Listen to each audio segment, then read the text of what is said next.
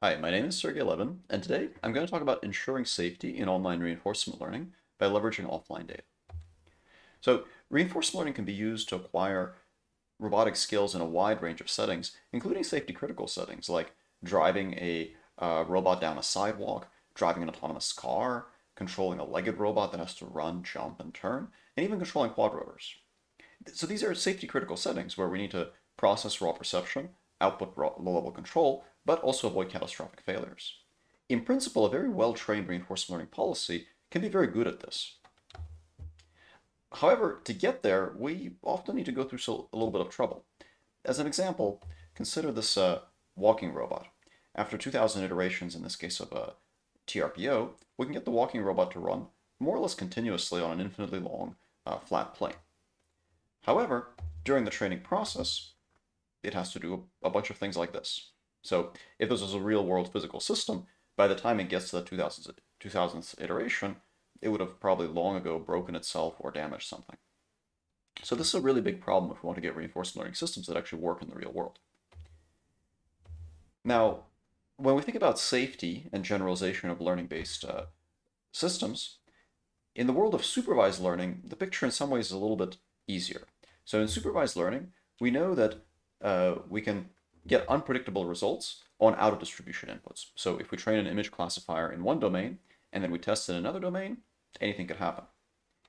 But if we limit the amount of distributional shift, basically if we know that the test domain resembles the training domain somehow, then we can generally get reliable predictions. So the safety challenge for supervised learning systems is far from solved, but it's not nearly as bad as it is in reinforcement learning. With reinforcement learning, the trouble is that we might require potentially unsafe exploration if we start from scratch, and if we try to incorporate prior data, that inevitably induces distributional shift, because if we're doing reinforcement learning, the whole point is to get a policy that is better than what we saw before, and being better means inducing distributional shift. So the main idea that I'm going to explore in this talk is how we can reduce the risks in RL to be more like the familiar in-distributional statistical generalization risks. And if we can do that, then we might be much closer to getting RL methods that are actually viable for use in the real world, including in safety critical systems. So before we get to that question, we have to, of course, ask, how can we develop data-driven RL methods in the first place? If we're going to be talking about distributional shift between training data and test data, well, we need to be able to use training data. So classically, when we think about reinforcement learning, we think about on-policy RL, where you have a policy that interacts with the world, collects a little bit of data, and uses that little bit of data to improve itself, and then it throws out the data and collects some more. If we want to use prior data, then we have to start looking at offline reinforcement learning. So offline reinforcement learning deals with a problem setting where you are given a data set that was collected by some other policy, which we call pi beta, and you have to use that data set to recover the best policy you can get, and then you can deploy it and get a result. Of course, in reality, you might want to then do some additional on-policy training to improve the policy further, but it's the offline phase that often presents the biggest challenge. So if you want to imagine how this would look like in a practical robotic system, your robot might have a large data set of experience from all of its past interactions, basically all the things that it's done, where it understands whether those things are safe or not, and it can use that with offline training to train up the best policy it can get, and then deploy it to occasionally get a little bit more data to fine-tune a particular new skill. And of course, this is very useful if you want to get robotic systems, but it can also be used in other safety critical settings. Like you could imagine, for instance, you would never want to learn to prescribe medication through on-policy exploration, but learning to prescribe medication more optimally by leveraging prior data is not outside the realm of possibility. All right, so can offline training set the stage for safe online learning? So we're going to take a bunch of prior data, and we're going to use that data to train something, and that something is going to serve to facilitate efficient and hopefully safe online adaptation. So we're going to train with offline RL, but the goal is not just to solve the task entirely with offline training. The goal is going to be to provide initialization for safely fine-tuning to some task. And this can be a task-agnostic pre-training, basically use offline data to learn to safely explore for any task, or it can be task-specific, use offline training to pre-train to explore efficiently for a particular task that you want. And then you'll do some online adaptation with on-policy RL. So you want to be able to adapt online and explore for the new task while using pre-trained policies and models to provide some measure of safety, some sort of constraint that keeps you from getting those catastrophic failures. And conceivably, this whatever you learn from this offline data could provide a constraint for a standard online method. So the online method could be something specialized to your approach, or it could even be just like some standard method that is that receives a constraint from your offline learned model. Okay, so I'm going to talk about two methods in this talk. The first, which is called Lyapunov density models, is going to provide for task-agnostic offline pre-training. And the second one is going to focus on task-specific Bayesian pre-training. So the first one will learn a model that provides a constraint for any downstream task, and the second one will be task-specific. Okay, so let's try to make this notion of a safety constraint from offline data a little more precise. So we're going to assume that we're given some prior data, and that prior data could come from a variety of sources. It could come from some hand-designed policies. So maybe you have some not very performant but safe policy that you use to collect data. It could come from some previous controller you already have. It could even come from humans controlling the robot, like, that's a very practical thing in autonomous driving, for instance. It could even come from random data collection. So if for whatever reason you could get your hands on some high coverage random data, that's fine too. You can use that also. There's no assumption that the prior data only shows safe behaviors, although typically it would, because it's probably very hard to collect lots of data on car crashes, for example. So we're not assuming the prior data shows catastrophic failures. We don't need it to show catastrophic failures, but we also don't assume that it does not contain that. And then we're going to use that prior data to learn some kind of model. So in a standard learning-based control approach, we're going to ask, well, if we learn this model on some data, is the model going to be correct when we use it to control the robot at test time? And of course, the challenge with this question is when we use the model to control the robot at test time, the robot will enter new states that might not have been seen in the prior data. And at that point, the learned model might not be correct in those new states anymore. So generally, the way that we would think about this based on kind of rudimentary learning theory, well, if we learn some kind of model, like a dynamics model or a value function, we're training it on data using essentially empirical risk minimization. So we want to minimize the expected value of the error under the data distribution, but in practice, of course, we have samples from that data distribution, so we minimize the error on those samples. And then we could say, well, if our inputs x came from some distribution p of x, given some new test x star, is the value of our learned function at x star going to be correct? Well, the only thing that we really know is the expected value of the error is low under the data distribution. In general, the expected error is not low under any other distribution that is not equal to the data distribution.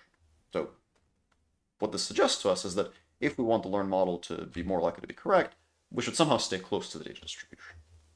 So learned models can make mistakes when there's too much distributional shift. So if you want your learned model not to make mistakes, use that prior data to get something that will prevent that distribution shift at test time. So can we learn constraints from prior data that prevent distributional shift? So that's what we're going to do. We're going to learn a safety constraint, which I'm going to call a function g of s comma a. So s is a state, a is an action, and you're learning some function that looks at a state, looks at an action, and is basically going to output some number. And as long as you threshold on that number, then you will ensure that you remain safe. Now, the word safe here is going to have a very particular meaning, which is maybe a little bit unconventional. So safe doesn't mean that you're always going to avoid catastrophe. Safe means that you're going to stay in distribution. And the assumption that we're making here is that if you stay in distribution, then whatever controller you learn from that prior data will know what it's doing. So basically, it's not the job of this g function to actually prevent the robot from falling, for example. The job of the g function is to prevent the robot from going into a state where a learned model wouldn't know what to do. So you assume that in distribution, the learned model will already know how to avoid falling, so you don't need a safety constraint to take care of that. And then you'll use this for some downstream task. And that downstream task involves interacting with the world, where you will only permit an action if the g value for that action is less than or equal to some threshold delta. So again, the slightly unconventional notion of safety here is that being safe means being in distribution, which is not necessarily the conventional definition. It's like, oh, safe means that you don't fall or you don't crash. No, safe means you stay in distribution. And the assumption is that if you stay in distribution, then your learned controller will avoid crashing. Now, there's a little detail here that I do want to point out, which is staying in distribution in general doesn't actually guarantee that you don't crash. So the assumption is basically that if the probability of a seen state is above some threshold, then your model knows what to do. In general, it actually might not. So there's actually a little bit of a mismatch. It's reasonable to assume that it will, and in practice it usually does. But the assumptions needed to make that actually work out are actually fairly delicate. So for more on that, I would encourage you to check out the paper. But for now, we'll just make the fairly natural assumption that if you stay in distribution, meaning the probability of your state in action under the data distribution is not too low, then any learned model or policy will know what to do. Okay, so what does this constraint need to provide us? Well, we're going to use the constraint in the following way. We're going to only allow an action at if this function g says that its value is less than or equal to delta. And what we want is, if we follow this constraint, then for all future time steps t prime that are greater than or equal to t, the log probability of st prime at prime is going to be greater than or equal to epsilon. So this is what we need.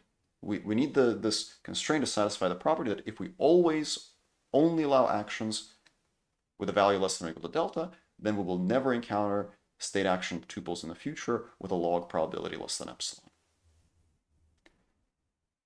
And as I said before, this hinges on the assumption that we're less likely to make mistakes in high probability states. Okay, so now an obvious question you might ask is, well, if this is all you want, is it enough to just allow actions whose density is greater than or equal to epsilon? Basically, we want to ensure that the log probability is greater than or equal to epsilon for all steps in the future. Is it enough to just do this greedily? Basically, if you never permit an action with a probability less than or equal to epsilon, will you ever encounter states with probability less than or equal to epsilon? Well, the answer is unfortunately yes. So there are ways that you can construct your data set so that even though you only ever permit high probability actions, you will eventually encounter low probability states. And this doesn't actually require the dynamics to be stochastic. It just requires the data set to be distributed in a particular way. So in this example, in the top branch, in the data set, from every state there are two possible actions that were taken in the data. So you could imagine that there were many trajectories, and for the top branch, if you went up, then half the time the data had you continuing to go up and half the time it went down. So what that means is that the probability mass is divided by 2 at every branch for the top subtree. In the bottom subtree, it's not. In the bottom subtree, there's always exactly one action available. So what that means is that in the top subtree, if you always greedily choose the action to have a log probability greater than or equal to epsilon, you will eventually hit states with arbitrarily low probability. So in order to avoid this issue, this model needs to have enough look ahead. It needs to understand that for that top branch, eventually all the states get low probability, but for the bottom branch, the probability will remain high. So that means that even though at the very first time step, the top branch and the bottom branch have equal probability, later on the top branch will get less likely, so if you have enough look ahead, you'll know that you shouldn't go there. So you really need to consider long-term consequences to ensure that you'll stay in distribution. So one mathematical tool that we can use to instantiate this is a connection to something called Lyapunov stability. Now, Lyapunov stability a priori doesn't really have anything to do with distributions or distributional shift. It's a much more geometric notion in optimal control. So stability means that if you start at a state x with a norm less than delta, and the dynamical system is stable, then for all future time steps, the norm of x will be less than epsilon. Now, you could also imagine that epsilon and delta are equal, then maybe it's easier to understand. So if you start within some ball with a particular radius, you'll stay inside that ball. The more general definition says that if you start within one ball delta, you might stay within some other potentially larger ball epsilon. But if that's a little hard to understand, you can just imagine that these are equal. So this is a picture that illustrates this. So if you start within the circle of radius delta, stability means you will never leave some other circle of radius epsilon, and epsilon might be equal to delta. Okay, so that's stability. And if you have a dynamical system that is stable, then we know that we can construct something called the Lyapunov function, which is a scalar valued function, which satisfies certain properties. I won't go through them formally, but informally, the derivative of V induces a potential field that decreases along the dynamics. So essentially, if you have this kind of stability property, you can construct some sort of energy function where the point in the middle is the point of minimum energy, and the energy function is going to satisfy essentially convexity properties inside that ball. Now this is for an uncontrolled system. You can also construct a controlled Lyapunov function V of x, and the control function basically induces a stable system if your control u is chosen such that the dot product of the dynamics f of x comma u with the gradient of the Lyapunov function, of the control Lyapunov function, is negative. So that basically says if you get to control the system, all you need is for there to exist some action that you can always take that will decrease the value of the Lyapunov function. And that's enough to ensure that there exists actions that will provide for a stable system. There might exist other actions that don't, but this just guarantees that you can find actions that will keep you inside that ball epsilon. Okay, now, of course, our goal is not to stay within a particular geometric region. Our goal is not to stay within a ball. Our goal is to stay in states that have a high probability. But there are a few things we can observe here. So the Lyapunov function looks a lot like a value function RL. And in fact, this connection can be made precise. So if we discretize time, it turns out that the Lyapunov function actually is very much like a value function. So the key idea we're going to use in this work is that instead of using the Lyapunov formalism to stabilize around x equals 0, we're going to use it to stabilize in regions with high density. So those are not necessarily a point in space, and it's not necessarily going to be a ball. It's going to be some funny shaped region, but we're going to essentially stabilize around high probability states. So what that means is that just like with Lyapunov stability, for all future states, you have a guarantee that x of t is less than epsilon. Here, you're going to guarantee that for all future time steps, log p of st prime at prime is going to be greater than or equal to epsilon. So here's the intuition for how we can train this g to satisfy this property. So g is essentially going to be the analog of a Lyapunov function. We call it a Lyapunov density model. And the reason we call it a Lyapunov density model, of course, is that it has some properties of a Lyapunov function and some properties of a density model. In fact, you can actually show that for particular special dynamical systems, the Lyapunov density model is a density model, and under special conditions, the Lyapunov density model is also a Lyapunov function, although in general, it generalizes both of those notions. So the intuition is that we're going to make it kind of similar to the negative log probability, basically the energy, but we're going to make it Lyapunov consistent, which means that it's not just the energy of a state action tuple now, it's actually the minimum energy of the state action tuples you might encounter in the future. And that will guarantee that the log probabilities always stay above epsilon, which is kind of like the Lyapunov function guarantee that the norm of the state is going to be less than epsilon. So the Lyapunov density model is some function g of st at, where if you always pick your action at such that g of st at is less than or equal to delta, then for all future time steps t prime greater than or equal to t, you're guaranteed that log p st prime at prime is greater than or equal to epsilon. That's basically the definition. Now, there are some important questions we could ask about these LDMs. One is, can we learn LDMs from offline data? That's not at all a given, right? So it's easy to show that an LDM exists. It's comparatively hard to actually learn it from offline data, especially from sample data. Can we guarantee that using LDMs as constraints guarantees bounded distributional shift? Like in practice, if we actually have sampling error and we actually use this LDM as a constraint, are we guaranteed to never go into states with probability that's too low? And can we use LDMs in conjunction with downstream methods, like model-based RL, for example? So if we use it to constrain planning with a learned model, will we actually satisfy this constraint? And it turns out the answer to all of these questions is yes. So if we use LDMs from offline data, it actually turns out to look a lot like offline RL, and we can borrow algorithmic concepts from standard offline reinforcement learning to instantiate this. We can get guarantees, and they can even account for sampling error. And we can actually show that if we use an LDM in conjunction with model-based RL, it actually leads to a reduction in catastrophic failure rates. Okay, so let's talk about learning LDMs. So here I've just formalized the definition of the LDM from before. So basically the LDM is equal to the minimum over all the actions of the maximum over all future time steps of the negative log probability. Negative log probability is basically the energy. You can express this recursively, right? Notice that there's a max over future time steps. So you can take that max and you can express it as the max between the current time step and the LDM at the next time step.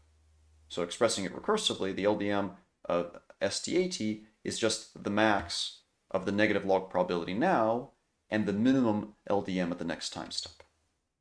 And that starts to look a lot like the Bellman equation. And in fact, you can actually learn these Lyapunov density models with a modified Bellman equation.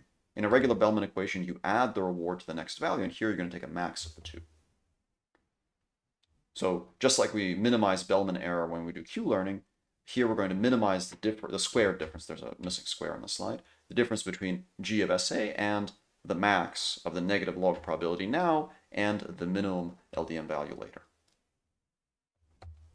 So the LDM training process is, step one, train a density model. So you can use, for example, an EBM to do this. Or any other density estimation method that you prefer. And step 2, train this G by using any offline RL method with this modified Bellman backup at the bottom.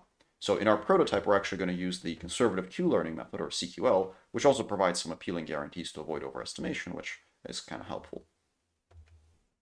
Okay, so now let's talk about using LDMs for downstream tasks. So when you learn an LDM with offline RL, essentially what do you get? You get a neural network that takes in a SA and outputs a real number.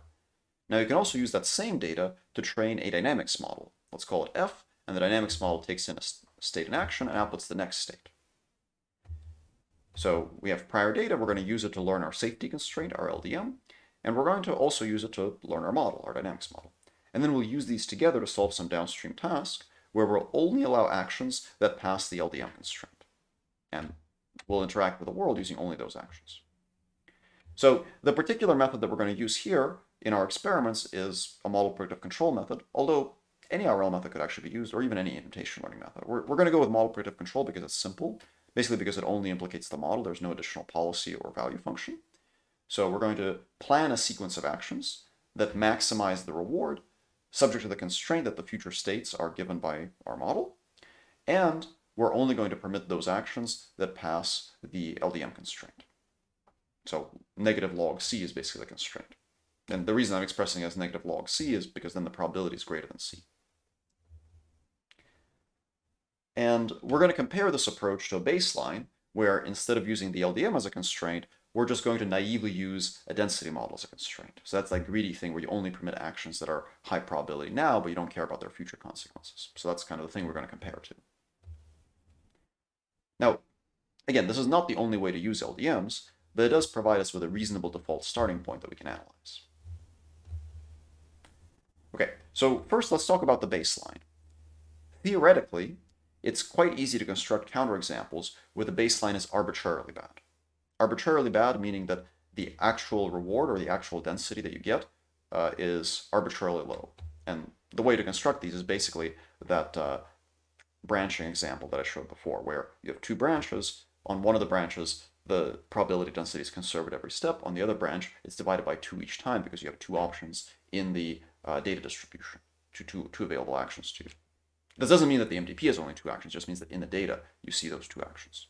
So in this case, the regular density model at the first time step is just as likely to permit the top branch as it is to permit the bottom branch, and the top branch inevitably leads to failure because in the top branch, the density always decreases as you go. For the LDM approach, we can actually construct a theoretical guarantee that accounts for sampling error for training the LDM and also sampling error in the model. So this is the form of that guarantee, and I'm going to unpack it for you. So, of course, if you train the LDM exactly, meaning that you actually get a perfect LDM, then you're guaranteed that future log probabilities are greater than or equal to log C. But in general, you're going to have errors, and those errors basically come from 2 places. One place is that your density model might be incorrect, and the other place is that when you train the LDM with those Bellman backups themselves might incur error. So that means that your bound is going to be actually a little bit worse than log C, which means in practice you need to increase C a little bit so that you actually clear the bound that you really want. So let's describe what those sources of error are. Epsilon P, that's easy. That's just the error in fitting the density model. So we're going to assume that we can fit the density model with a bounded error in the infinity norm. Now, bounded error in infinity norm is a somewhat strong assumption, but it's a density model, so maybe that's not entirely unreasonable. And then the other term, which is a little more complex, let me just define what those components there mean. So R, you can basically think of it as recoverability. So if R is very low, that means it's easy to recover from low density regions back to high density regions. So it's almost like a measure of how reversible things are. If you figure out that you've made a mistake, can you go back? K is the full task horizon. So it might be some large number, or it might be like 1 over 1 minus gamma. Epsilon LS is the TD error per iteration. So basically, this is how much error you incur when you minimize that squared Bellman-like error in fitting the LDM at each iteration of LDM training. And then epsilon fin, this is basically the error in fitting the density model at the last time step. So this is basically the same as the error in the density model, but we can kind of special case the last time step part. So Now, from looking at this inequality, you can see that, of course, if we have a low error in our density model, so epsilon fin and epsilon p is low, and we have a low error in fitting the LDM at each iteration of TD, so epsilon ls is low, then we would expect the bound to be pretty good. Okay, so that's the theoretical result. Now let's look at the empirical result. So the way that we're going to compare the performance of LDMs is the following. We're going to look at different threshold values, and we're actually going to pick the threshold values by using percentiles of the data, just so that they're not magic numbers. They're going to be between 0 and 100, and that's just saying we're going to pick delta based on the log probability of that percentile of the data set. So that just gives us a scale that makes sense. And for each threshold, we're going to look at the average reward on the task and the failure rate. Now, these are two different things. So in this case, we're looking at the hopper, and failure means that the hopper fell. Reward means the hopper reached a destination. So this is a goal-directed hopper. Its goal is to jump to a particular location, and the data consists of the hopper jumping to different places in the world, and also potentially falling sometimes. So the data is not free of failures. And we're comparing 4 different methods here. The blue is the LDM constraint. That's our approach. The orange is when we use the density model as a constraint. So that's the greedy constraint. The green is when we use an ensemble of models. And the red is when there's no constraint at all, and that just basically fails all the time. So if we have a extremely low threshold, and low threshold here means that we permit even extremely low probabilities. So this is a minimal constraint. Then typically we're going to get failure. Typically the hopper will fall because we're not constrained in any way. If we have an extremely strict threshold from the 100th percentile, then we will never fail, but we won't permit the hopper to go anywhere, so we get very poor reward. But if we pick a medium threshold, then the hopper actually safely hops to its destination and actually gets a higher reward. And you can see that for the blue curve for the LDM, the region where it stays very safe, that's about half the thresholds. That's from the 50th percentile on up. And right at the 50th percentile, it also gets very high reward. So if you pick the right threshold, you get really great reward. If you're a little careless, then it becomes a little too safe, but it still doesn't fail.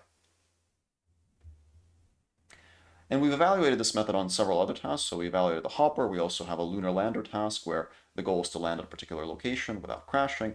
And we also have a glucose simulator. This is basically a insulin pump that's adjusting levels of insulin based on glucose levels. So in all these cases, we're comparing these 4 methods, and these bar graphs show basically 2 conditions. The top one is the average return for the best threshold for each method. And this is arguably the maximally generous to the prior approaches because they tend to be more sensitive to threshold. And then the bottom is when we average over the thresholds. Then in both conditions, you can see that the LDM does quite a lot better across all of the tasks. So, key takeaways. Lyapunov density models, which are trained via offline RL from prior data, can provide safety constraints that keep downstream controllers inside the data distribution. And in the same way that Lyapunov stability implies never exceeding a distance to the stationary point, the LDM implies never dropping below a desired density level. And this can provide in-distribution safety to downstream model-based controllers, as well as other kinds of learned policies, controllers, models, etc. Okay, so I talked about task-agnostic methods for safety, but next let me talk about some task-specific methods. So I'll start with a big question. If you're going to use offline RL, and you're going to train a policy for a particular task, why is it not sufficient to just train on prior data? Why do you actually want to do some online adaptation? Well, you can take a Bayesian perspective on this. You can say, what we learn via offline RL is a posterior from a given data set, like for example, a probability over optimal policies given the data set. And for a finite size data set, we're going to have uncertainty. We might not know exactly what the optimal policy is if our data set is finite in size. So if your uncertainty is high, then it makes sense that you'd want to take this posterior and then explore and adapt online to resolve any remaining uncertainty. So when exploring online, the thing that you should try to do is attempt potentially optimal strategies, and among the potentially optimal strategies, pick the one that turns out to be the best.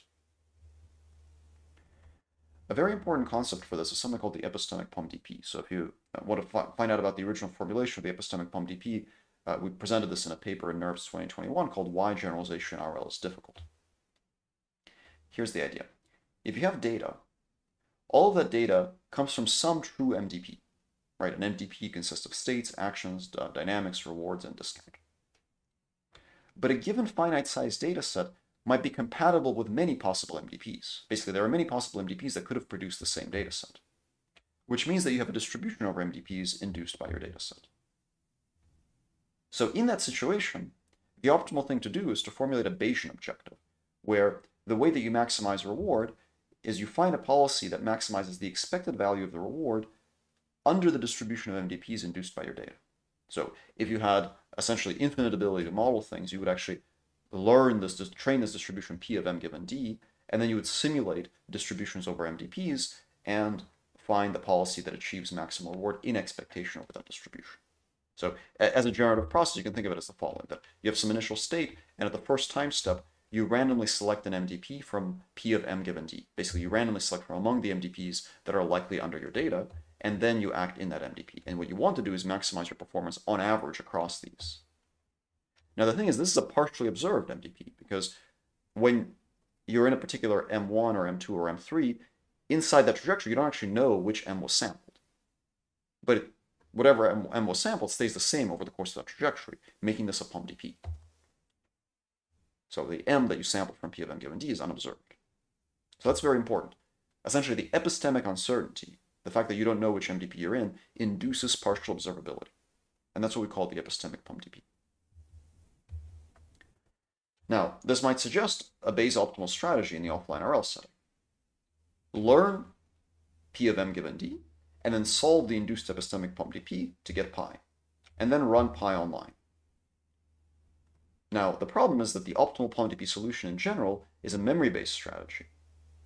And roughly speaking, it contains an adaptation procedure inside of it. So if you were to actually find the optimal pi in that PUMDP, that optimal pi would look at memory, and by looking at memory, it essentially becomes adaptive. So it actually contains a little RL procedure inside of it.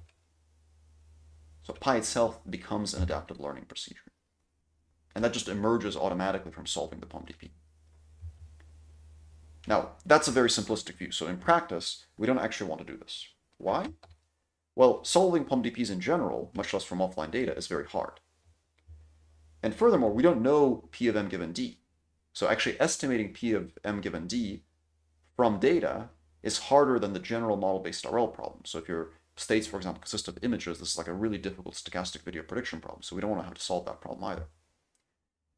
So it would be very nice to apply these insights without having to represent the full MDP posterior and without having to solve an arbitrary PUMDP problem. Okay, so let's think about how we can do this. The first idea is that the epistemic PUMDP has some special structure. It's not an arbitrary PUMDP. In fact, it's an instance of something called a Bayes adaptive MDP. So for this first step, solve the epistemic PUMDP to get pi, we can actually use a special structure to restrict the form of the policy. So we don't need arbitrary memory-dependent policies. We only need to track the posterior belief over the MDP. So at every time step, we need to estimate P of M given the union of the offline dataset and the online dataset. And just for simplicity, I'm going to assume that the online dataset consists of a single trajectory. It's easy to extend this to multiple trajectories, but this will just keep the terminology simple. So it's just the union of D and all the time steps we've seen so far from 0 to little t. And we're going to say that this posterior belief is represented by some vector of parameters B. And that vector of parameters is going to be updated every time step as you observe more and more transitions online. So this is your MDP belief state. We can actually show that the optimal PUMDP policy is Markovian given this belief state. So if you give it the observed state and BT, then everything becomes Markovian. So now we just need to do two things. We need to represent and estimate BT, and we need to train the policy so that it's conditioned on ST and BT, and it should be optimal for all possible BTs. So for that second step, it's actually not that hard to do. We're going to just use offline RL, and every iteration, we're going to sample random BTs. So if BT is represented as a vector of numbers, we'll just sample random values for those numbers, and we'll train pi so that it's optimal for any belief. But the first step, representing and estimating BT, that's actually a little hard. Like, how do we represent P of M given a whole bunch of data? Well, so this is where we're going to use a fairly crude but very simple approximation. The second idea is that a posterior over Q functions captures the posterior over MDPs. Basically, the MDPs might differ in lots of ways. They might have different dynamics, different initial states. But if in the end all you care about is the policy, then the only variability across MDPs that matters to you is the differences in the Q functions that are optimal for those MDPs. So if you can get a posterior over Q functions, that's actually all you need to know about the distribution over MDPs. So two MDPs are different in a relevant way only if they lead to different Q functions. So formally what that means is that if BT is sufficient to capture P of Q given your data, that's actually all you need. So now we just need two things: represent P of Q given D, and update that belief each time step to get P of Q given the union of the offline data and the online data. So now we're going to make some design choices, and there are many design choices we could make, but the simplest one is to represent the distribution over Q functions given the data with a bootstrapped ensemble of Q functions. This is a fairly standard trick in the literature. As far as I know, the earliest work to show this was the bootstrap DQN paper, but there may have been many others, so it's a fairly standard trick. Just train multiple Q functions independently, and they will be an unbiased representation of your posterior. Perhaps a crude representation, right, because you're representing a complicated distribution with a mixture of Dirac delta functions, but it is a valid approximation, and if you have infinitely many models in your ensemble, then you'll get an arbitrarily good approximation. So essentially P of Q given D is estimated with a mixture of Dirac delta functions, each one centered at one of these independently trained Q functions, Qi. And the way that we're going to update our belief at every time step is we're actually going to put weights on these ensemble elements. So in a standard bootstrap ensemble, every element has an equal weight of 1 over n. Now we're going to put a different weight, WIT. The weights are going to be the parameters of our belief, and we're going to update those weights every time step. So basically, BT is just W1T, W2T, etc., etc., etc., up to WNT.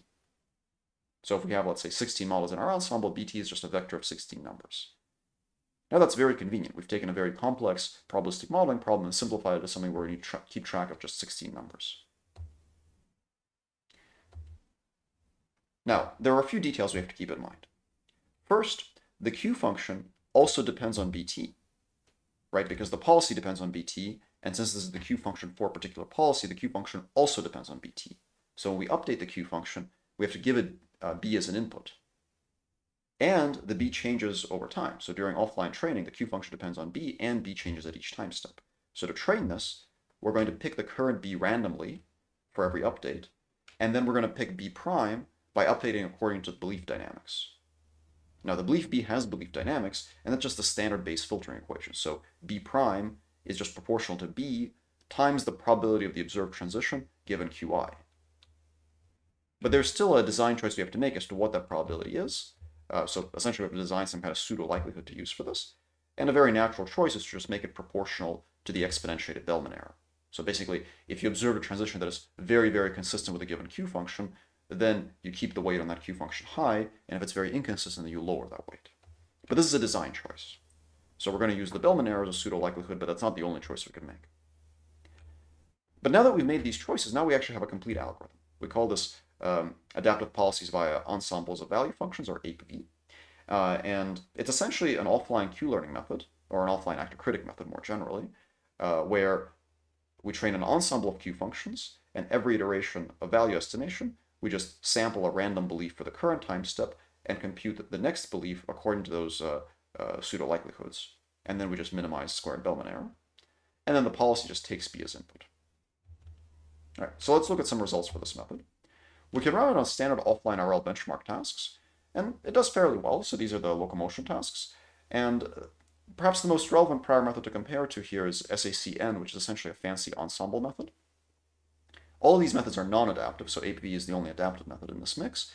And it's natural to compare it to another ensemble method because, well, it's like an ensemble method, only now it's adapting the ensemble weights online. You can see that adapting those weights online improves performance on 4 out of the 5 tasks here.